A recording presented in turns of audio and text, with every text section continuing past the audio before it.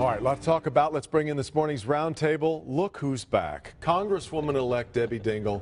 I know you did not enjoy your the sabbatical from Flashpoint that you had to go on. I am very happy to be back. It's very good to have you back. And congratulations on your victory on Election Day. Next to her, the CEO of the Detroit Regional Chamber, Sandy Baruah, back with us. The top lawyer for the City of Detroit Corporation Counsel, Butch Hollowell, back. And the business columnist for the Detroit News, Daniel House. Thank you all very much for being here. Daniel, let me start with you because you've written a ton about what happened on Friday. A pretty stunning thing that when all taken together, isn't it? It is remarkable. It's remarkable the speed. It's remarkable the degree to which a lot of the worst predictions did not come true. It's remarkable how this community came together, and at the end of the day, the fresh money that was pumped into this bankruptcy really came from the community or actors in the community. It's very remarkable. I think it's uniquely Detroit. People are looking for lessons here, and in fact, I think one of the things that Chief Judge Gerald Rosen said that he didn't want to do in the mediation was have anything that did set precedent. The whole thing was about not setting precedent. And by getting consensual deals, they've been somehow able to avoid that. I think it's very remarkable, but now the hard work really begins. Of course. The two big hammers are no longer there, the emergency manager and the bankruptcy court. Right. Butch, Mayor Duggan told us many times he didn't think the city should go bankrupt and he didn't want an emergency manager. A lot of this, but in the end, now that we're here, was it all for the best, or was there another way to do this? I don't know that he ever said that we shouldn't go bankrupt. What he said is that everyone agrees that the city was insolvent. It's just that the elected leadership, the mayor, should have gone into bankruptcy. But more specifically, there is precedent that has been set. This is the largest municipal bankruptcy in history. We've wiped out $7 billion off the books. The hard work has already started. And if you think about when the mayor got sworn in on January 1, he's got a new team in place that's world-class. And we have been working. I get a job performance appraisal every Wednesday morning at 9 o'clock at Cabinet, and each one of us are held to metrics that has never been seen before, and that's about how it should be if we're going to make sure that we give citizens the services that they deserve. You know, we've got EMS now that's now delivering and showing up at under 12 minutes for the first time since January, when it was at 18 minutes. So we're heading in the right direction. Sandy, you're charged with sort of selling this city and this region. It wasn't easy to do it as the largest city to ever go bankrupt. How is it now, given the speed with which we emerged? Actually, it was. That is the one thing that everyone was always surprised about. When we went into bankruptcy, what the international investor community did was, oh, thank goodness you're finally addressing your problems. Now, they didn't come and invest in large numbers yet, but they're ready to do that now. But we got everyone's attention. What they didn't like about the previous situation in Detroit was that they were justifiably saying that, listen, you're not really addressing your problems. You've got all these fundamental problems, the systemic problems, you're not addressing them. Yeah. When we filed bankruptcy, that sent a message to the international investor community, you guys are serious about this. Adults are now in charge. Then the election of Mike Duggan made another huge impression on the international investing community. So it's been actually great for us. Interesting. Debbie, something I've been eager to ask you, and now I can that you're back, as a Democratic National Committee member, as now to be a Democratic Congresswoman. I'm curious to have you handicap the job of Rick Snyder in all this. You can only say that Rick Snyder did a good job. He took on some very tough decisions that, quite frankly, I think Democrats would have not been willing to step up and do. I think it's why he got reelected, because people in Michigan saw him show leadership in the city of Detroit. Well, that's pretty candid of you. What happens now, though, with a post-bankruptcy Detroit? Does that change the job in Lansing? And Washington, for that matter. Well, I think there are a lot of things that have to now happen. Mike Duggan's going to have a lot of tough work ahead of him being the leader. The governor and he are going to have to work very closely together. I think that there's one of the dynamics that people need to be very sensitive to is that they're emergency financial managers in a lot of other cities around the state, and they keep saying, why does Detroit get all this help and why do the rest of us not get anything? I think people really need to, we all laugh about Brooks, but Southeastern Michigan is, hey, there are others of us out here, and we have to help sell and help everybody understand why Detroit's doing well is good for everybody, but other cities want some help too. But if I could also respond to what Daniel and Debbie said in terms of the hammer. we have to balance our budget 3 years in a row and report to the State Financial Advisory Commission, or we can remain in state oversight for quite a long time. So if we do it 3 years in a row, which we have every intention to do, and I believe that we will do, then the commission goes dormant and then it goes away. It's based on the New York model.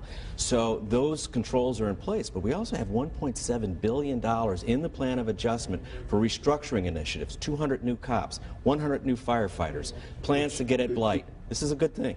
It feels different. This all feels different. This reminds me of after the bankruptcies in the auto industry, after they started to make the turn. I've been covering those companies for a long time all over the world, and it felt different. There was a spring in the step. There were a lot of burdens that these people had to carry every day they got up. They had to carry them. And the same thing with the city of Detroit. Every day they had to come in and they had to carry those burdens and deal with $7 billion in debt they're not going to have to deal with, and a whole host of other things that we could talk about. It just feels different. There's a sense of purpose and leadership in the city and in the state that is very refreshing. Lastly, though, with Sandy, before we head to the break, in the middle of all this coming together, did we finally have a moment where we ran back to our corners again when we had Brooks Patterson taking on Dan Gilbert and we saw a city-suburb kind of fight break out? We haven't seen that in a while. Well, and it, kind of makes us feel good that people are people who we expect they are. But I want to go back to Daniel's point because I think it's hugely important about the auto industry example. Let's remember what the auto companies did when they went through bankruptcy. Bankruptcy fixed their books. It didn't fix the companies. They took the opportunity using bankruptcy as a tool to restructure their companies, restructure their products, restructure their marketing. We need to do the exact same thing, and with the team that Mike has pulled together, I'm really confident we will do that. It's hugely important. All right, we'll move to the ramifications of this past Election Day. We continue a quick break, and we'll be back with more on Flashpoint in just a moment.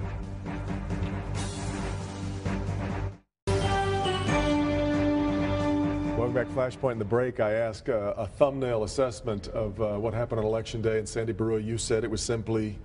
Democrats, frowny face, Republicans, smiley face. You can do this entire election with emoticons.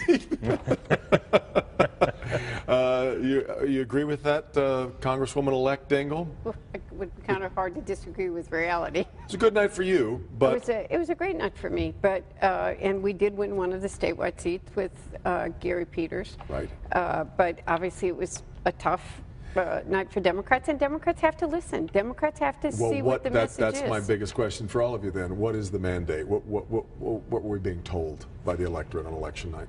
I think some of it was a reflection of how people thought about the president. There was no enthusiasm factor. Our voters didn't go to the polls. I think I do believe that people are tired of the far right and the far left, and that people want to see people working together in the middle. And if you look at a lot of the candidates elected, they are people that are working in the middle towards solutions. Debbie may be in the minority party when she goes to Washington, but she'll be the most senior member of the freshman class. Seriously, I'm not kidding. But not exactly a rookie quite going through it. It's a function of two things. It's quality of candidates and turnout. So Debbie Dingell wins because Debbie Dingell knows how to connect with voters. Gary Peters wins because Gary Peters was able to connect with voters in what was otherwise a Republican year.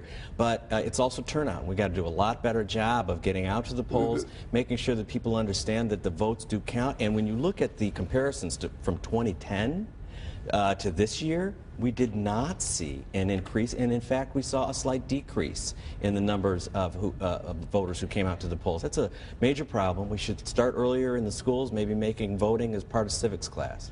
Gary Peters also had a very weak candidate that he was running against.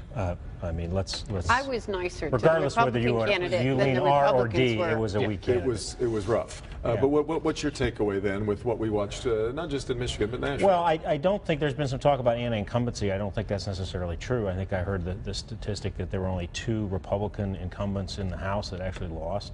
So I don't think it was necessarily that, but I think it's clearly a message.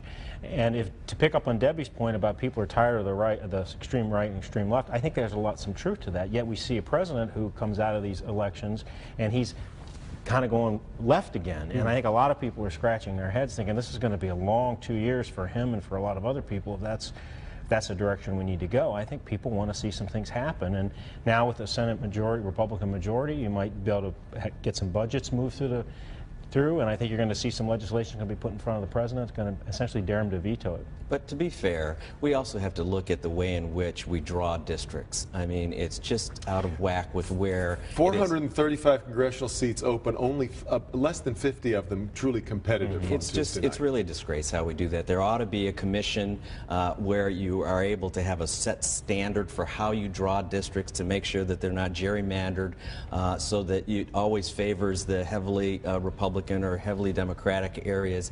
I think that's where the enlightened voting is going to be.